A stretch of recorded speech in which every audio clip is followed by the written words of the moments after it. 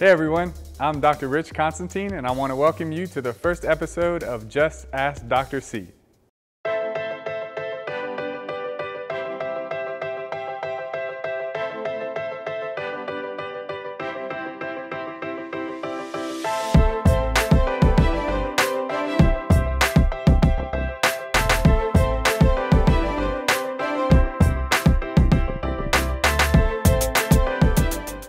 Over the past few months, we've gotten a lot of questions in regards to dentistry, the way that we practice in the office, materials we use, treatment questions, as well as lifestyle questions.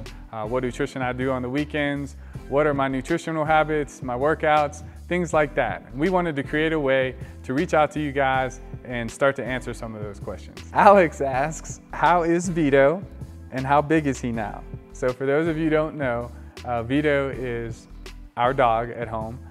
He is a Rhodesian Ridgeback. He's 4 months old and he is now 45 pounds. Suzanne asked Dr. C, what are your thoughts on activated charcoal as a tooth whitener?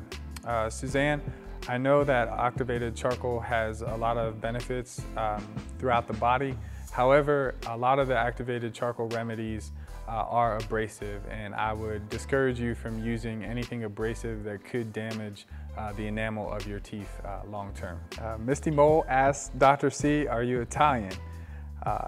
Yes, Misty, as far as we've been able to trace back, my family name of Constantine comes from a town north of Rome, a town called Ofina in Italy.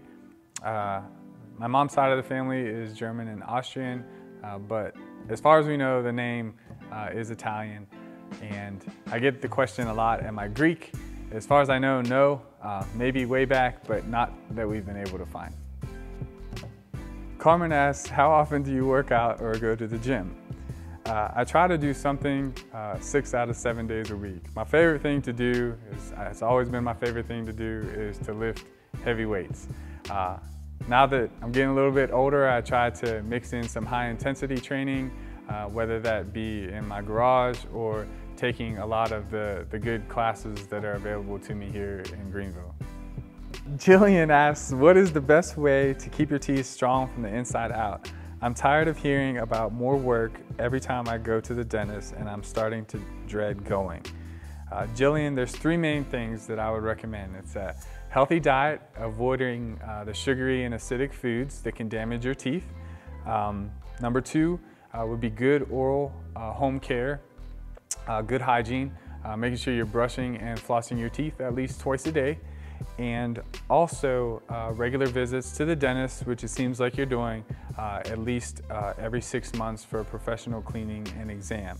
Katie asks, where can I find the Just Keep Smiling t-shirts? Sleeping Beauty 65 asks, hi Dr. C, have you always wanted to be a dentist and why? I've wanted to be a dentist since I was very young, and the reason for that was my dentist and my orthodontist growing up were 2 people that I looked up to a lot.